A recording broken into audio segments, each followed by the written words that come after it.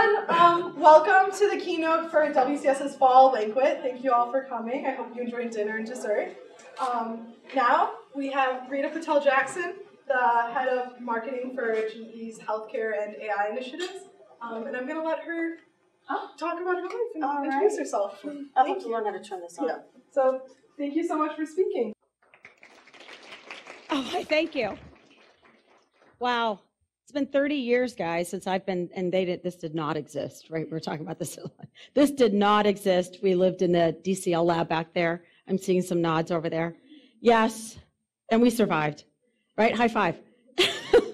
I'm going to, Russ over there graduated at the same time I did. So thank you very much. Thank you, everybody, for welcoming me. This has been an incredible day. I really enjoyed talking to all of you that were at the office hours. You keep me young and energized, and I have children your age, so I have hope that there is a lot. I mean, they didn't go to U of I, unfortunately, but they're doing their own thing just like you guys are. So I'm the way I want to run today, I do a lot of these talks, and I mentor and coach a lot of young talent, and I love seeing all of you young ladies. Nothing against the gentlemen, but you know, when I went to computer science, and I'll show you a picture, I could probably count the number of women on my hand that we would see throughout the day.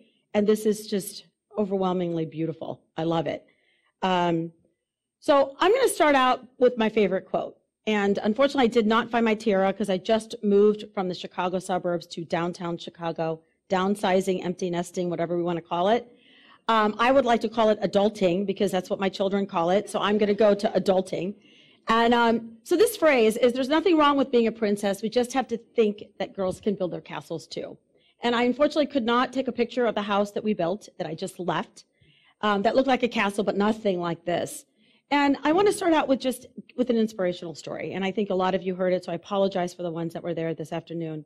But Debbie was a startup, Goldie Blocks, and she started this, she has as a mom. She was one of our partners that I worked with when I worked for IBM. And the reason that she ended up creating Goldie Blocks was, how many of you girls, when you walked down the toy aisle, just interactive, because I'm a very interactive person, what did you see when you walked down the toy aisle? Come on, just spit it out. Barbies. You saw cars? In the girl aisle? Okay. I'm like, I want to be in your toy store. In the girls aisle, right? Remember, if you go to Toys R Us, which might not exist, and when you go to the boys' aisle, come on, boys, what did you guys have? Legos, Tinker Toys, right? And so what happens is, you as children, you have this spatial, you need to really learn, and you learn at the age of like 2 or 3 or 4, right? And we do a lot of these girls who code and all of this starting in kindergarten. She believed that it needed to start sooner than that. It needed to start in the toy aisle. So she created a company which really is all about little girls being builders. So it's okay to be a girl, so you can wear your princess tiara, and you can also build things too. So it's all about the spatial mind that you have that we don't foster as children. And so that's what she did. And I love this because my entire career, I've been building. And whether it's not with my hands, with my brain, with whatever, I follow the net new technology trend. And I think U of I kind of did that to me. It's like a curse. Because I was here in computer science when we had, you know, the supercomputer and all these cool things were happening on campus, so you really were excited about it when people didn't even know what computers were.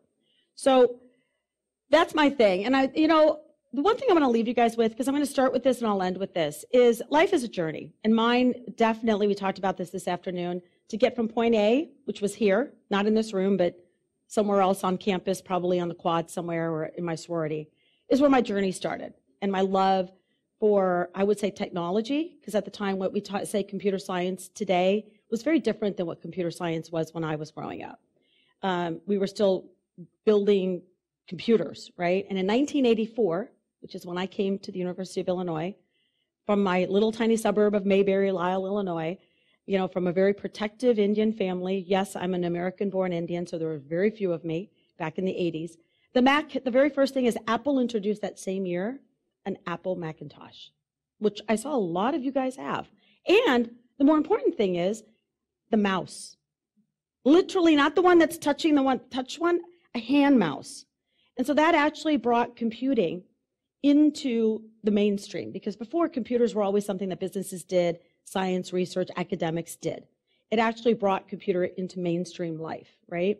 But it also, one thing that I'm going to go back to the castle, is something that always catches me off guard, is that when I look back on the commercials for Apple, because I'm in marketing now, you look back at what they did, what they learned, how they launched this net new technology, making a market. All of the computers and all of the ads for Apple were men and little boys. And so that got me thinking, and it's going back to what Debbie and I talk about when I talk with her with Goldie Blocks. It starts young. It starts at the TV, right? So one thing I want you guys to think about is that whenever you're doing whatever you do, think about how it will transpire into everybody. Diversity is so important. Diversity across everything, right? It adds. And so I think that was the challenge, because when I went to U of I, this was my posse. You guys call them tribe now, I think. But that was it. There was about 4 of us, 4 groups like this.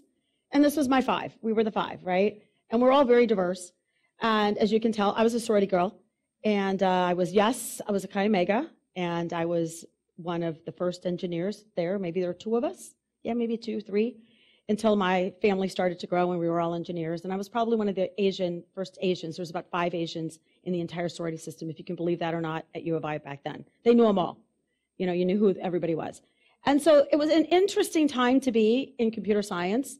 And we made it. This was oh my gosh, we made it through CS, right? All of the classes, from all the fun times we had to the senior project, which we had a blast at, to trying to figure out Friday night how we're going to get a computer to do the programming that's due on Monday morning, and standing in line, which you guys don't have to do anymore. I know, you're looking at me like I'm crazy and you're laughing.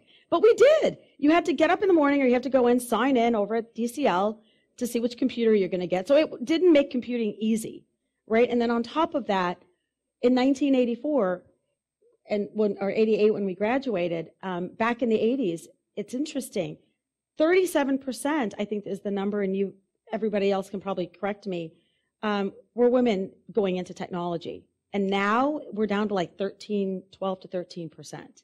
So I keep going back to what happened from when I thought this was my tribe and we're starting something new, to what's happening to technology today, when in the world we live in today, in the business world, we're going to have a shortage by 2020.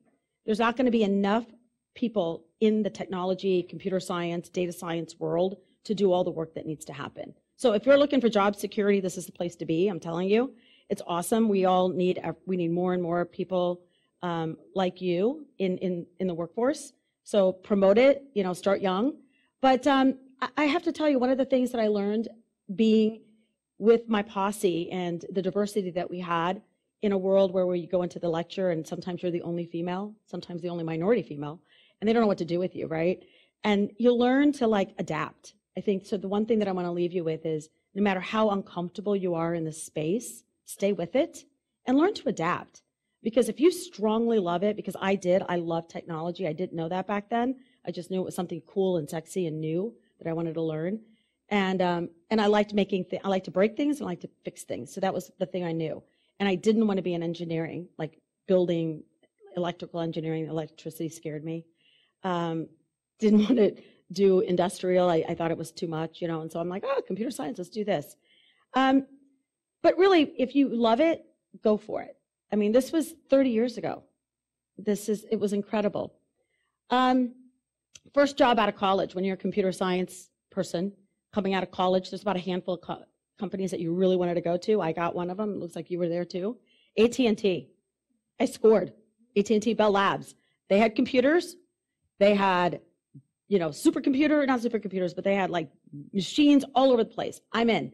So I go, and you have to start somewhere, right? So you come out of college, we're energetic, we're smart, we're all over the place. All of a sudden you go in, you're like, oh my gosh, what am I doing, right? I got this thing. It's something called a 5ESS switch, which probably nobody here knows about but you. And I was programming on the 5ESS switch, creating what you guys take for granted right now, which is call forwarding and call waiting. Back then, that was transformational.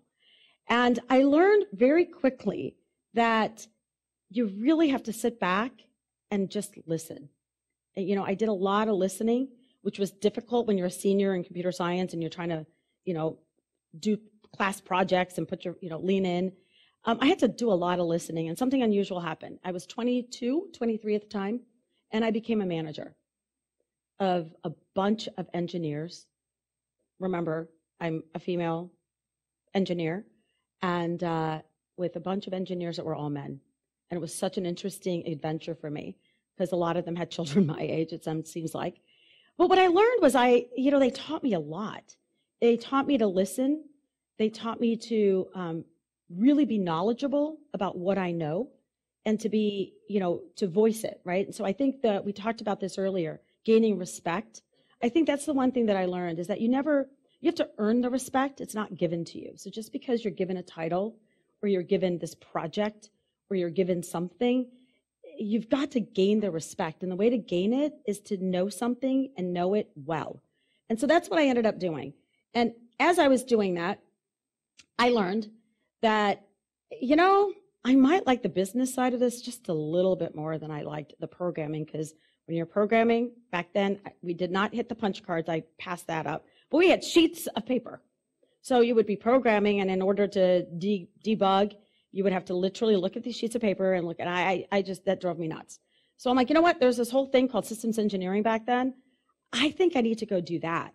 So I went and I applied. I did my GMAT, got into DePaul in marketing and international business. And it was an amazing and interesting thing, because the other thing I learned is the engineering school or the technology classes back then did not prepare us like they do today, which you guys are so lucky, in presentation skills. So we learned how to program really well, and we learned how to design code really well. But what we're not really good at, and I used to sweat, like, you'd go around the room in a meeting, and they would call on me, and I'd be like, oh my God, what do I say? What do I say? They didn't prepare us for that. And they, not just anything. Like if you were an engineer or you were in computer science, they really didn't believe in the cross, right? You stayed in your discipline. And so a lot of us went through this transformation of what do you do and how do you learn? You either learn innately or you go back to school, and I particularly went and got my master's degree in an MBA. But another thing I keep telling my children, be grateful that you have to do those PowerPoint presentations that nobody likes to do. Be grateful that they put you in front of a class when you're in junior high, because those skills I had to learn in my 20s. How to communicate. I mean, I knew I had stuff in my head, but what we lacked was the ability to transfer. So the educational system has come so far from back in the 80s where we were really deep. You went in and you just went deep. And now I think what's happening is we're seeing this coming out of, as I'm looking at new hires, and we're hiring all the time, is the incredible talent, not only in the technology side, but also in the ability to communicate. And so that's the thing that I learned, is that the ability, I wanted to learn how to communicate. From there, I went to Motorola, and I'll tell you why I went to Motorola. Went there because I wanted to get a cell phone. And back then it was called a bag phone or a brick. That's literally the only reason I went. I dealt with the 45-minute commute to get up there because I didn't want to program, and they were offering me a job called, I was a product planner. I think that was the title they gave me. But it translate that into product management. So that's the term that we use now.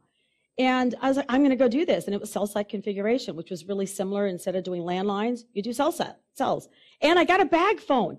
So I'm sitting here cool in my car with the bag phone. And, and that's what I did. And I learned as I was going to get I know you guys are all laughing. Do you guys remember bag phones? Anybody back there? Right? The brick, right?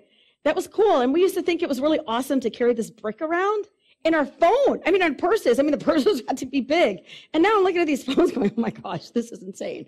But, in Motorola, I was getting my MBA. And what I learned at that point in time was the ability to learn the business side of the house, that you can I was still doing technology, but it taught me how to do PowerPoint presentations because we had Macintoshes then, and be able to take what we knew, what we were doing, and being able to communicate to a external person, right?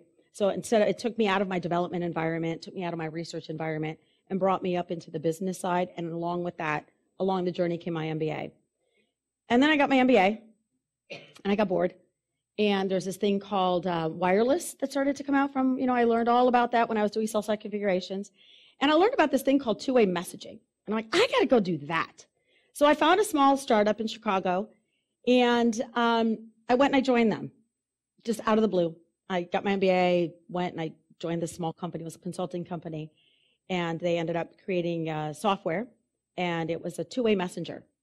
So learned a ton, was a big, big risk. I left my big corporate job, went to a startup, was the 10th employee, invested in the company, learned how to do probably almost everything, from contracting to sales, joined as a product marketing person, but ended up doing development because I knew how to code, a little bit of everything. And I learned how a company runs. Like I went from, working at a big company to working in a smaller, tiny, we ended up being 50 before we went bankrupt, and that's another story I'll keep going into. And to take risks. But I learned, I grew a ton in the 2 years that I was there. I also got pregnant. I grew, I learned, and I learned also how to get noticed. So that's the thing when I think I learned my voice. So when we were talking, I was a very, believe it or not, quiet, reserved introvert in college. And I got my voice. I learned my voice. So it was all those things, the business school, learning how to present, being in a small company, being forced to talk to customers, and getting noticed, because that's what you had to do when you were in a startup. It's scrappy. You kind of had to do a little bit of everything. You have to get noticed. You have to lean in. You have to push your way forward. And that really taught me a ton. And it was really walking a tightrope. My girlfriend found that picture for me, because that's what you always did. You walked every day. You walked into the office and you're like, okay, what am I going to do now? Let's just not fall off, right? And then a funny thing happened is the owner, we went bankrupt. And we had no more money to pay payroll. And so I had to lay everybody off. Now, I'm in my early 30s. I'm actually not even 30. I'm 29. And I had to lay off people. Very first time I've ever done that, and having a grown man cry. So I know it sounds horrible, right? Compassion. I learned a lot of empathy and a lot of compassion during that time.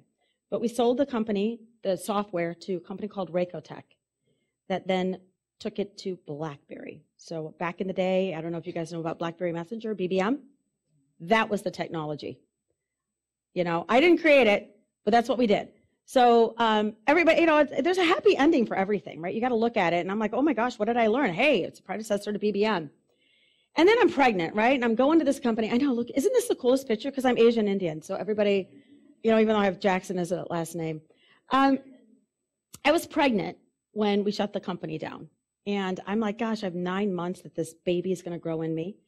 And what am I going to do, right? So before I go into that story, we all cross this bridge. So everybody that's in the back over there that have children, there's never is a good time to have children.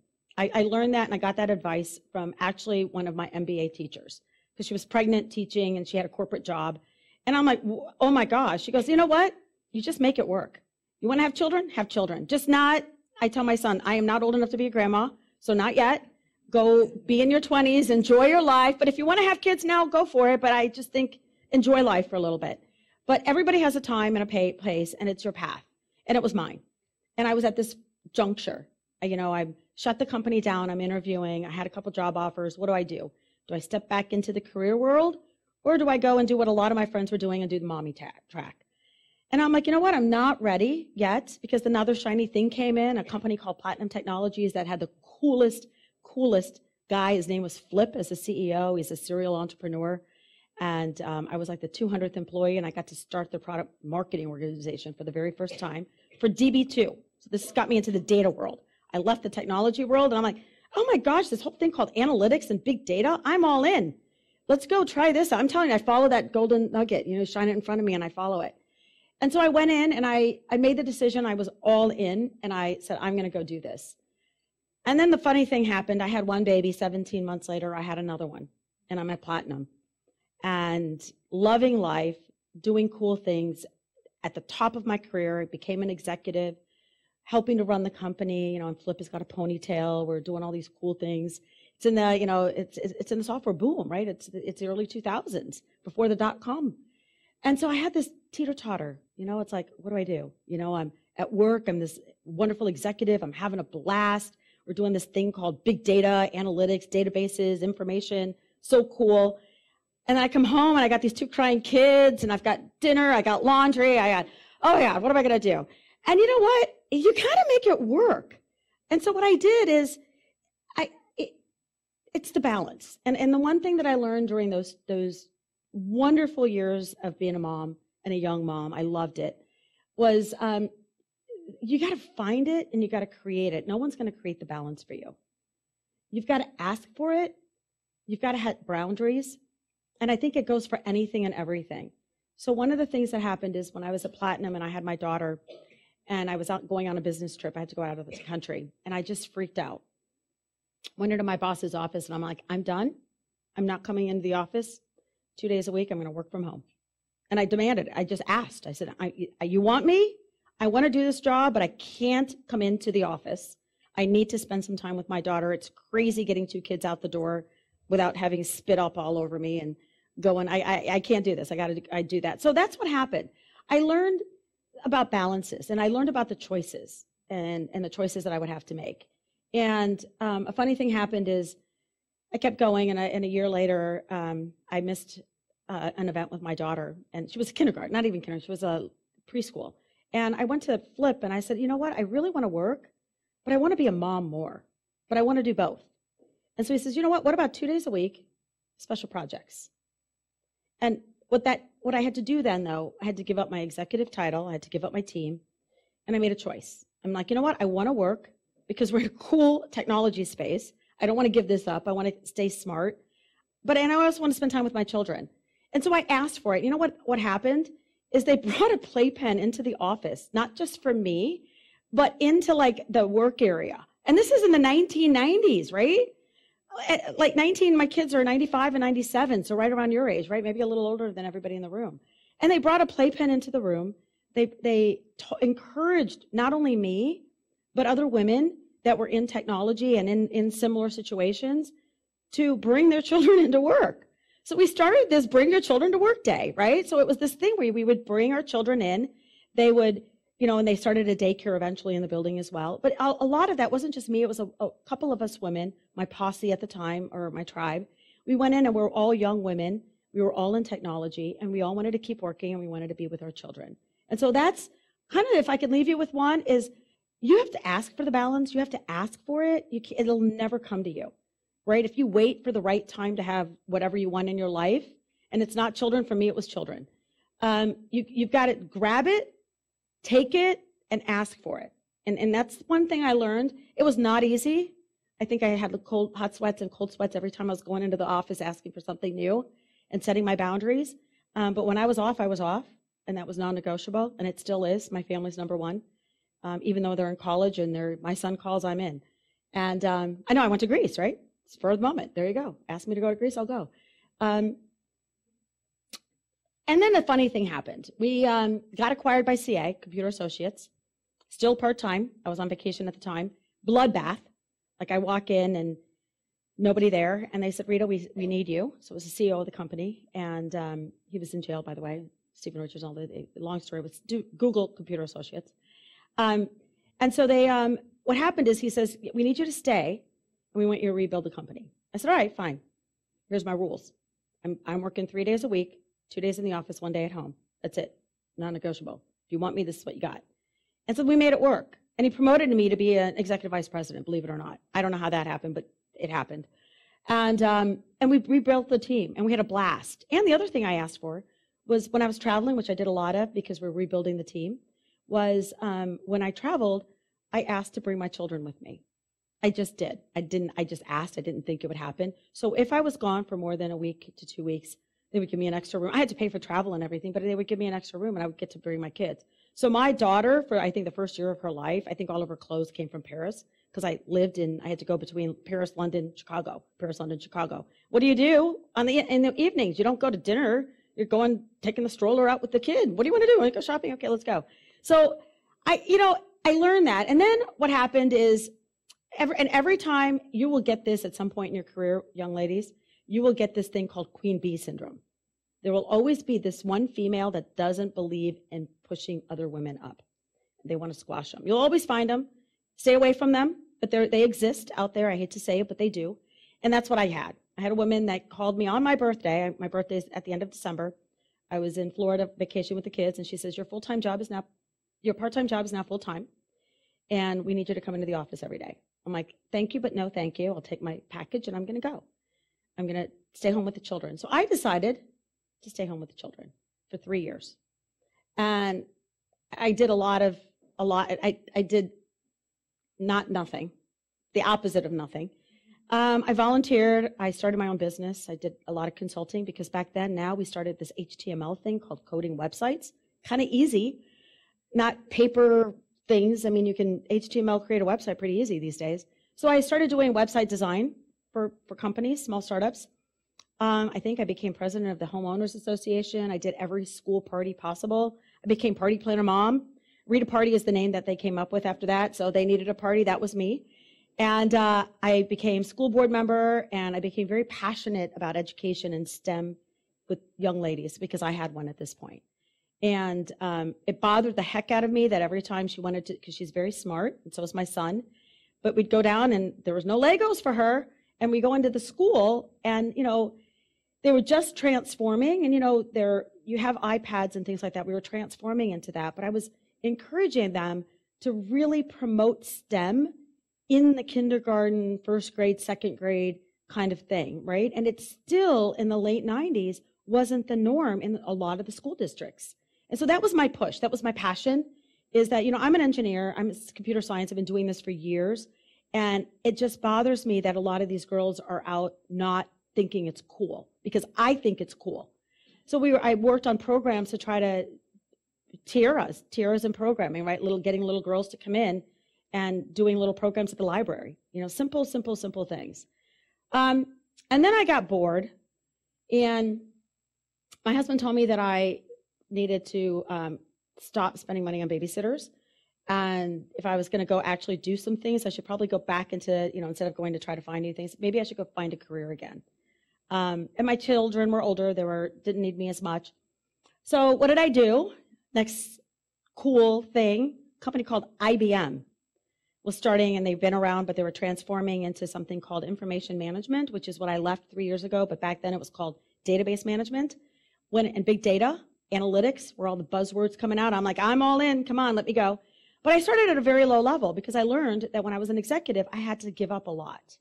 And I wasn't able to but I was able to dig my hands in and do the technology activities that I really wanted to do. I was really doing a lot of people managing. I call it babysitting sometimes.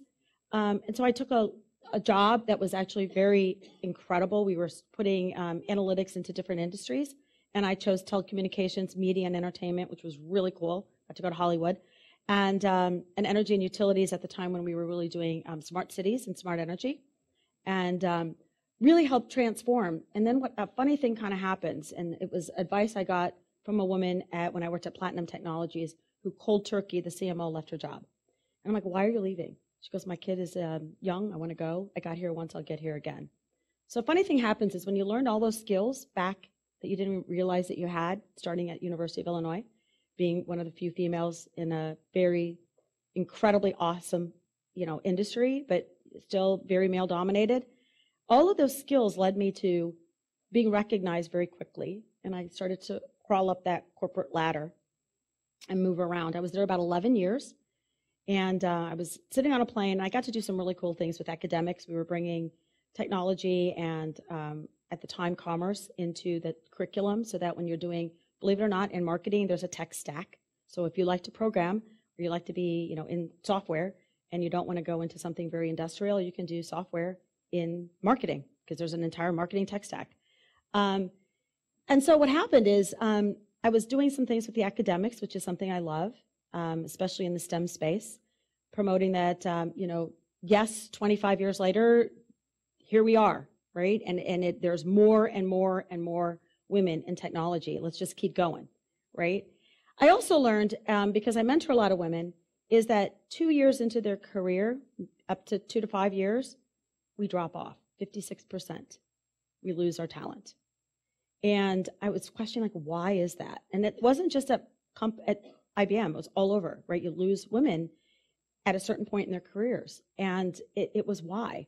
And I'm going back to the Platinum CA days, right? We feel that we have to make this choice. And I'm going to encourage all of you, you do not. You don't have to make a choice. It's not one thing or another. Just find, if you're bored with what you're doing, find something else. 11 years at IBM, I would say I had about 6 different jobs, doing 6 different things in 6 different technologies, still in computer science. Marketing. I learned operations, I learned offering management, I learned finance, which was not my thing because I don't like accounting. I did a little bit of sales, didn't like that either. I like to stay in my comfort zone. I learned a lot about what I don't like and what I like. So what I had the opportunity to do, which I didn't have in all of the other companies, was really explore all the different parts of the business, and I could do that because of the startup that I had. So I understood what everything was and how they were interconnected. And I think it was about 9 years into my career, I decided I wanted to go do something shiny new again. I was sitting on a plane going to California, and the general manager of something called IBM Watson sits next to me. Didn't know that's what he's doing. I was about to leave. Going for an interview, actually. He goes, "Hey, you want to start the ecosystem for Watson?" I'm like, "Wait, you're talking about the Jeopardy thing? Heck yeah, I'm in." Didn't even know you guys were expanding the group. So I got so fortunate, and I had to pinch myself, because when I was here at the computer lab, 1988, I took a class where I did something in AI. I mean, we were talking about AI, it was there, but then we went into this dry spell. They call it, the dark ages of AI. And all of a sudden, I'm coming back to 25 years later, and here it is again. And this time it's not how, it's not, taking over the world. We're going to actually put artificial intelligence into everybody's hands. That was Ginny's mission, and I was all in. My job was to find startups, which I love to do, and I love little small companies, find startups that wanted to build leveraging artificial intelligence and cognitive computing. And every month, Ginny would give us a different industry. So, because if you're going to, typically what technology companies do is they do from B2B, you go to another technology company, or you go to Citibank, or you do AI and all these different tech-heavy industries on the back end. We wanted to bring it to the mainstream. How do you do that? Music out. Bob Dylan. Did everybody see those ads on Super Bowl? That was my team. Music industry. What else did she want to do? Fashion. I don't know. I sent a bunch of our millennials out, and I said, go find me a fashion story. Come on in. Marquesa dress. Vets. Go find me a vet. Found a vet. So we started, and an incredible thing happened is, for me, I had to build a team. I started with 2, ended up with 200, and they were all millennials, all your age. So here I am, kids basically as old as I'm now managing and learning, and I'm like, oh my God, what do I do? And I learned so much from working with the millennials, and all of you. And I think you're not millennials anymore, right? What are you? Gen Z? I don't know. My kids correct me all the time. Okay, Gen Z, but not, I'm now hiring Gen Zs. But 4 years ago, we were hiring millennials.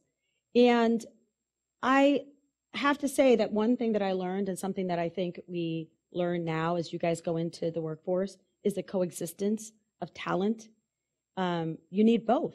And I learned that very quickly, because I had a lot of my peers that are like, oh, I don't want to work with those young kids. It's like babysitting. And I'm like, are you kidding me? You give them guardrails and they're off. The energy, the passion, and more than anything, when you're trying to do something net new in the technology world, we don't know it inherently. We just don't. You do. You were born with a phone in your hand and not a bag phone. And sir, I wish I had it. I got rid of it, and I really need to start carrying it around. I actually was looking for pictures of the bag phone and the brick. And you're digitally savvy. And now technology has penetrated every part of the business. And the people to go find it are the people that are digitally savvy, right? And so it's in fashion, it's in makeup. So my daughter, I'll tell this quick story and I'll keep going. My daughter, when she went and did her ACTs, she got a perfect on 36 out of science and math. You would never tell, because she's a cheerleader, dancer, just like me, but she, I didn't put guardrails on her, so she has a very big personality.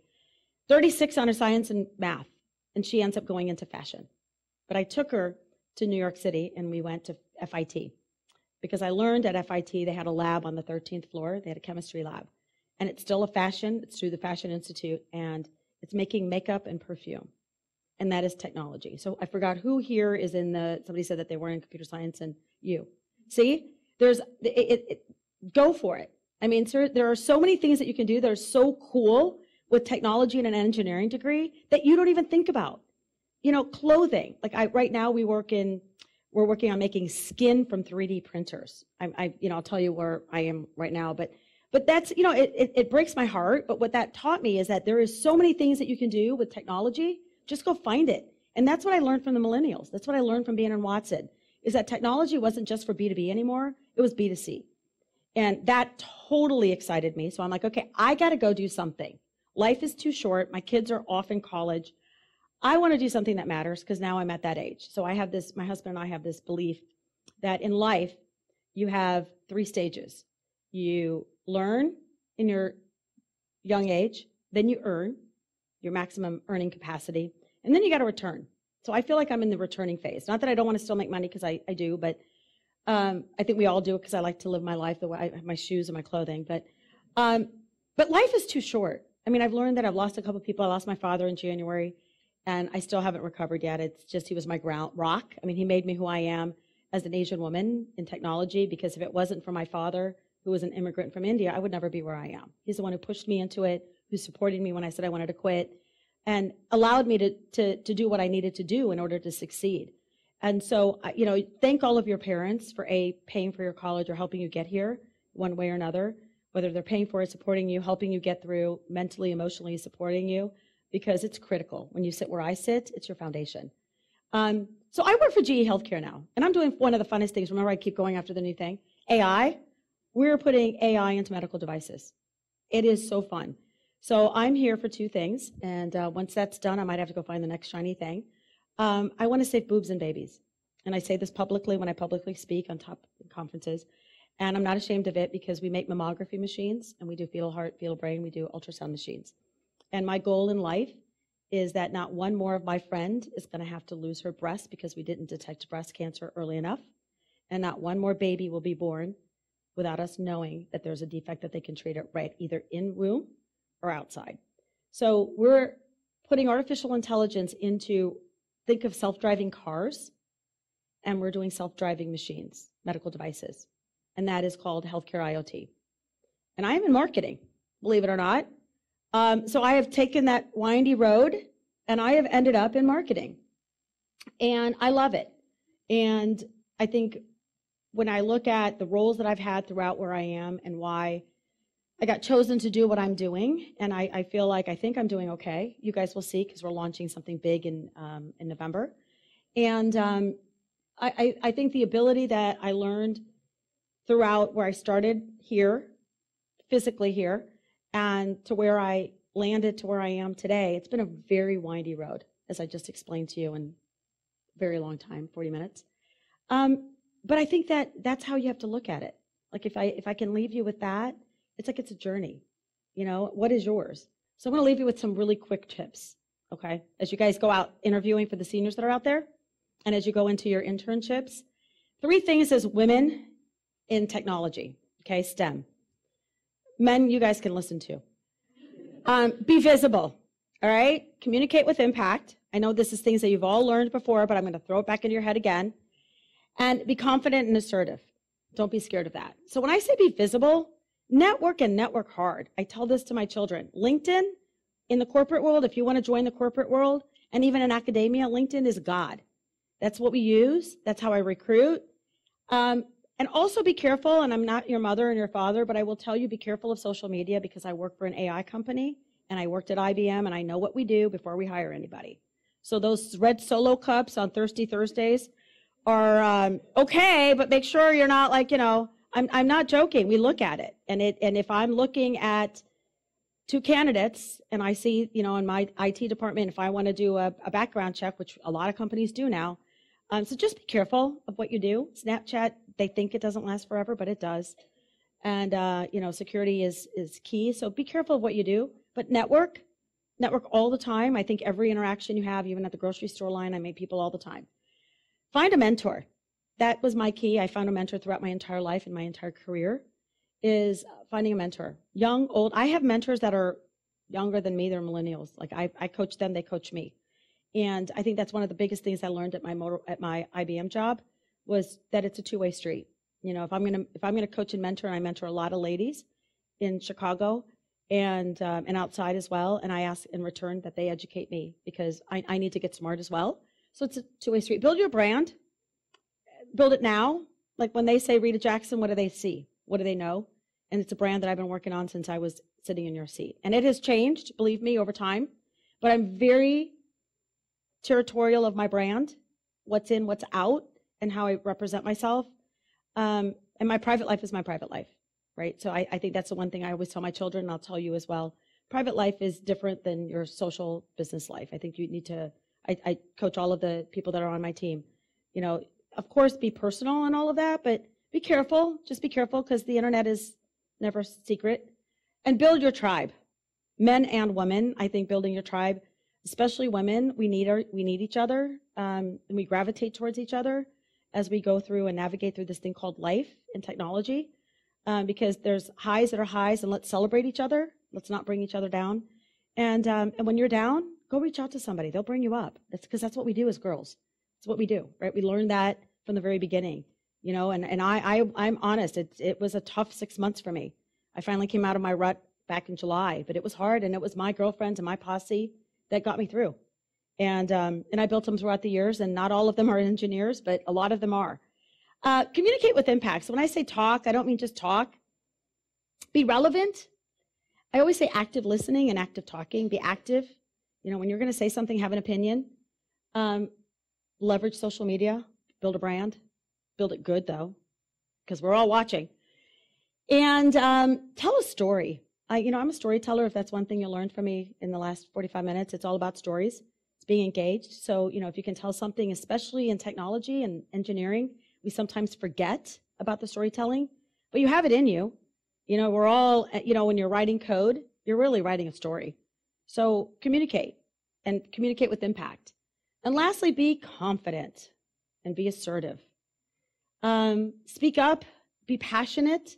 And if you're not passionate, find something else. Follow your dream. My daughter says flying on a unicorn. You guys all probably know what that is. I'm going to fly around on my unicorn.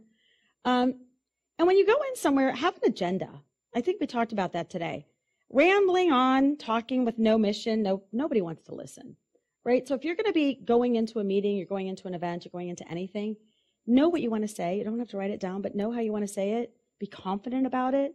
Do some research and make an impact, girls. I mean, seriously, the time is right. So I'm going to leave you. That's another one of my mottos. I mean, my team hates me when I do this. Leave me alone. I got it. Leave me alone, boys. This is I have a little, I have a group that I started, and we're calling it the Superwomen. It's a private little group. It's people that come into my life. We go for coffee or once every quarter, and that's our little logo. It's a little bat sign.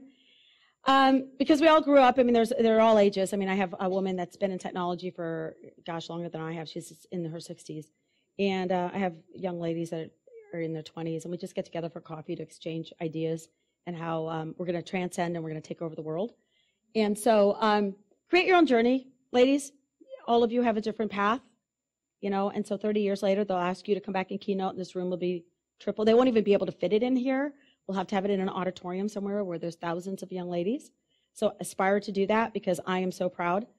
Be visible, communicate with impact, seriously, and really be confident. You know, that whole thing, lean in. I'm totally serious. Do it. It's how I got to where I am many, many times. And go make history, because you are on the cusp of it. It's all in your hands. Our future is in your hands. I'm not joking. Go for it. Go after your dreams, and you're going to do it. I did it. I'm a product of U of I, and I'm really proud of it. So be proud. It's a great university. So, any questions?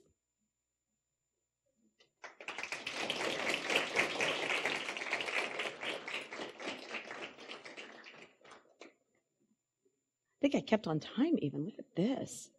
Yes? I wanted to ask, like, when you were at your first job and you said you learned a lot from the people there that were much older than you, etc., what did you think was a good way? Like, what's your like question policy for when, especially when you don't know about things, but like the way to gain respect and that is humble. Okay. You have to be really humble, which is really hard. It is. I mean, I find this in all of us. I mean, myself included. right? I think eating a little bit of humble pie every so often, and sometimes you don't have to be the expert in the room. Let somebody else have the spotlight sometimes, but not always. Don't let them take your ideas. But I think being humble and asking I ask a lot of questions because I don't know everything, especially right now. I'm dumb. In healthcare, I don't know anything about healthcare. I know AI like the back of my hand, except for the data scientists that are in the room. I'm not as smart as you. I am going to learn, though. I learned from her that you've got a master's in data science that I'm going to have to start to learn. But I think it's just asking the questions and being humble and listening, like hone in on the listening skills. That's what I learned. So keep going. I'm going to follow that up then. When you're trying to balance that humility and have that, especially when you don't know things, how did you know how to balance that with when you were like asking for things? So when you were at Platinum or even by CA where you had been asking for things already, how did you know that like, oh, I deserve this, that I don't need to be humble here and be like, oh, of course I should be working 5 days a week, like where you're allowed to ask for. Yeah, a good question. And I shouldn't admit this to you guys, but I think a lot of it was just emotion. Like I had to read the room, I had to read my boss, and then I had to be humble. I went in with humble. I was just said I want to work, and and it could have gone either way, guys. I mean, it really could have, and I was prepared for that. I was prepared for him to say no every single time I walk in. I'm prepared for that. Go pack up your box. This isn't going to work. I mean, I do that even today. I go in, and if the answer is no, okay. But you have to be ready for it. Before you go in, you have to be prepared for the answer you don't want. And I was prepared for that. And so I think, be careful what you ask for. I tell my team that all the time because everybody wants to move up the ladder and they want to do certain things and they want it their way. But be prepared for the answer that you don't want to hear. Right? It's just like when you go ask your parents for the car keys and they say no. Right? You can't have a hissy fit with your boss. But I think just be prepared, for the no. And I was. And I talked about successes. I was told no quite a bit. I mean, like that time at CA when I left and I took the time off, that was a no. And I said, okay, fine.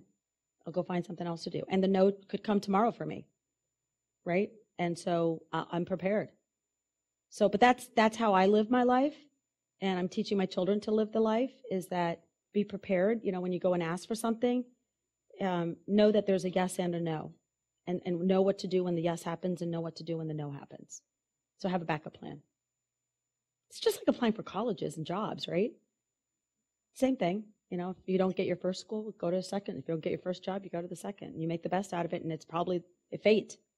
I believe a lot in fate. I know that's really spiritual, but I do. I think there's a path for everybody, and you have to go after it. But I also think some parts of it is you just got to go with the flow sometimes. You can't get all stressed out. I learned that over time, too. I learned that in my last job at IBM. I can't control everything. I can control my life. So, yes. What was it like going from such a big corporation and making that jump to a startup? Oh my God. It's like me moving from my 6,000 square foot home in Chicago suburbs to 1,800 in Chicago 4 weeks ago. Princess problems. I was at a point in my life because I was in my late 20s and early 30s, and the startups were just starting. So remember I told you I go after that the sexy new thing? I loved it because when I was at the big company, I felt that I had outgrown it. And I know that sounds really weird, but when you're at a big company, which I'm at right now, but I know how to navigate it now. And I have a lot more tools in my toolbox, but you guys are just starting to get the tools in your toolbox, I love the fact that I wasn't boxed into being this. So I found it invigorating, but there are others that will not. So what I warn people with on startups is that if you are the kind of person that likes to have a box and a path, that doesn't always happen at startups. They're basically, I'm living in a startup within a big company and I shift every 3 weeks, guys. My team doesn't know what to do with us. Sometimes every, 3 months, 3 weeks in Watson was a long time. So you have to learn to be able to ping pong and shift and go with the tone, but that's not for everybody. So it's not. And if that's not for you, then don't go there, right? There's lots and lots of other companies that'll give you the guardrails and will show you the path and maybe make it a big guardrail or a smaller guardrail. When you go to a startup, if it's truly a startup, which is what I did, you're the jack of all trades. And if you love that, I love it. It was good for me. Now, do I want to go back there again? Maybe. I think, now maybe not a startup now. I think it was a lot of work. I'd like to go to somebody that's got a Series A, Series B, and maybe not a Series C, but I really want them to get past their angel funding. And I was not at there. We didn't even have Series A, so we were scrappy. So, other questions? Yes. So you had mentioned trying new things and figuring out what you like and what you don't like. How much time do you give something before realizing that I really don't like this and I should try something? Oh, we all are women. We have 6 senses. Don't you, like, get your gut tell you? I mean, like, oh gosh. I'm not a patient person, so it depends on you. I think life is short, and I think life is meant to be lived. So if I don't like something, I'll give it, my husband will give it a year, like in a job. I give it 6 months. But that I think you really should give it a year because it takes about a year to learn something new in a technology world. But I think at the point that I'm at my career, I know right away if I'm going to like it or if I'm going to be able to learn it. So I think that's something else that I should tell you guys is that as you're growing in your career, know what you're good at and what you're not good at, and that'll help you make that decision. I am not good at sales, and I am not good at programming C++ in a computer that doesn't know how to compile. So I'm going to go learn how to program again in TensorFlow and all this other SageMaker stuff. After coming out of this, I'm inspired. And maybe I'll like it again. I mean, it was hard. You know, I loved the programming part of it. I didn't like the debugging part of it, which I think technology has changed. So know what you're good at. Because I know what I learned that. And if once you learn what you like to do and what you're good at, and then more importantly, what you're not good at, you'll naturally know, and you won't even gravitate towards that. I know if someone's going to offer me a CPA job or a finance job, I am like, no way. I'm not, no way. Stay away. I don't like it. I'll do it if you ask me to, but I prefer to go be on the technology side, bringing things to life and creating markets. So, does that help? Yeah. You should learn for a little bit. Don't be like me and spontaneous. When you were coming back into the workforce after 3 years off, what were things that how did you make sure you were still like relevant and able to get a job that like what things kind of, did you have to relearn or like catch up on or anything like that? Gosh, 3 years in technology world when you were working in the 90s and 2000s was a long time. So I went back to something that I knew, which was database management. I had kept in touch. Remember the thing I talked about, networking? I stayed networked. I did a lot of, they didn't call them meetups back then, coffees. And I read a lot. And remember I told you I did my own little startup consulting company? I kept up. But that's me, right? I was not the one that, I was bored sitting in an HMO meeting all day talking about party planning and the types of paper we were going to get, because my mind is like, okay, how am I going to create the paper?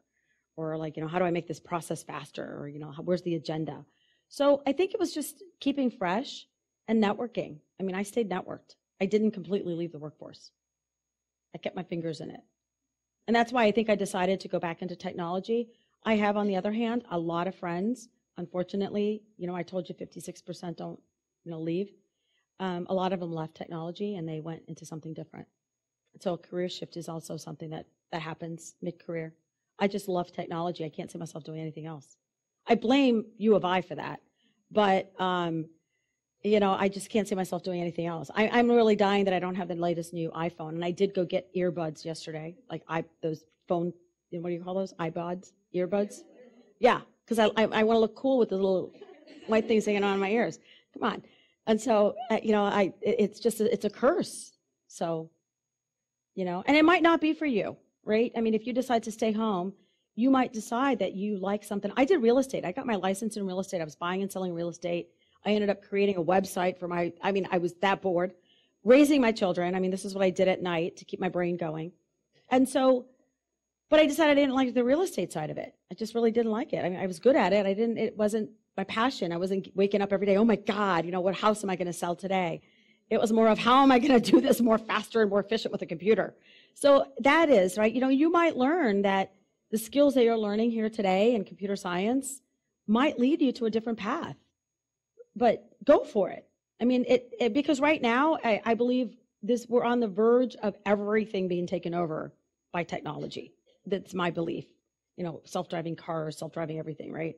Look at Amazon. I mean, come on, you can buy stuff now and put your phone down and you walk out. I mean, I was telling these ladies, I was playing a game with my son. We have an Amazon Go store right by me. They know what you have. Like, even if we both go, we're taking a water bottle, walking around and moving things all over the place, like a jigsaw puzzle, and you walk out with something different, they know. And so I'm like, oh my gosh, this is crazy. So technology is going to be everywhere. So, I mean, don't be scared, and don't think that what the first job you get is the last one. Believe me, I'm on my 7th or 8th. And I don't think that is a bad thing these days. I think you need to go after your passion, but give it time. Don't like jump. I think you need to give it some time, especially as young professionals. You have to give it some time to settle in and understand, learn how to translate what you got as an education, how that translates into the workforce, the other skills you're going to need in your toolbox that a lot of companies will give you, and then just go from there. Your path will take you wherever it's supposed to be. You'll know. You can't plan it today.